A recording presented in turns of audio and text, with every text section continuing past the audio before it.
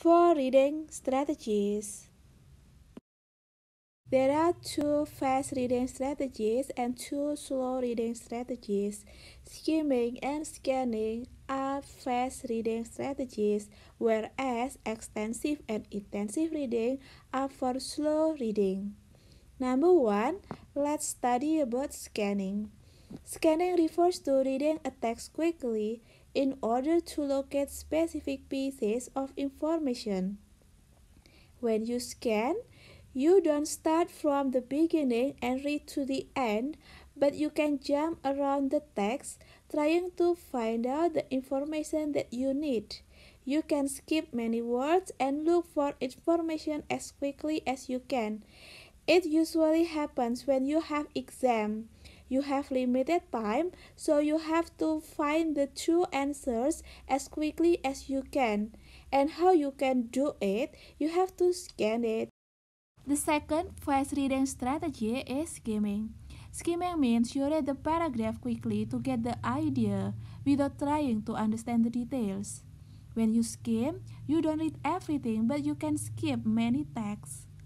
When you see the paragraph, you can check on the first and the last sentences, since usually the main idea is located in that places.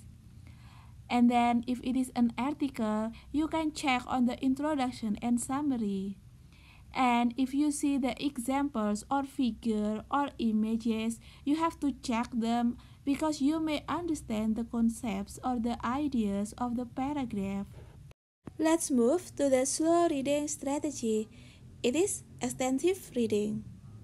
Extensive reading is to get the general understanding of a subject, and it is used for happiness.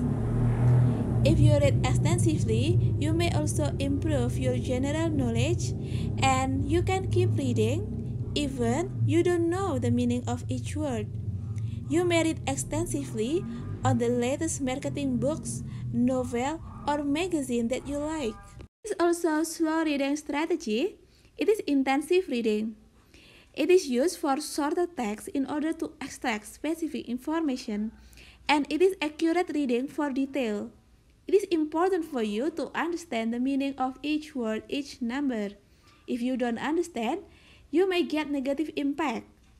You can read intensively on the important document, such as contract, important document from your office, and many more. Thank you everyone.